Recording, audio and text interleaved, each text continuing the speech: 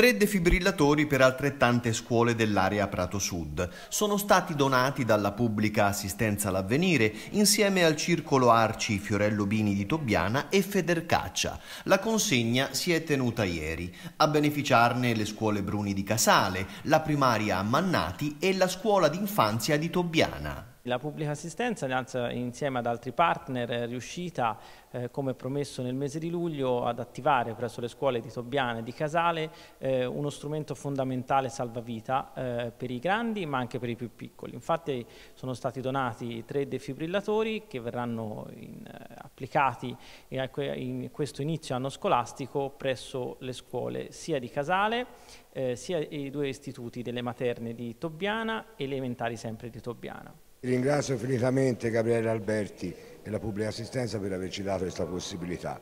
La Federcaccia e il gruppo cinofilo da anni collaborano, non è la prima volta che donano un defibrillatore per un'opera come questa e credo che questo sia il futuro in una società civile, credo siano i gesti da fare nei confronti delle scuole, dei bambini e di tutti loro hanno bisogno. Un'importanza grande data questa volta all'infanzia, un'importanza che io sento particolarmente anche lavorando con i bambini da pedagogista, un'iniziativa che è stata resa possibile grazie ai nostri partner e questo è solo uno dei tanti progetti che coinvolgerà tra l'altro l'area di Casale. È un bel gesto d'attenzione per il mondo della scuola e noi ringraziamo il circolo Arci di Tobbiana e Circolo Bini, ringraziamo la pubblica assistenza di Casale e Federcaccia perché questa bella attenzione al mondo della scuola, alle esigenze dei bambini ci sembra da sottolineare come un fattore molto positivo.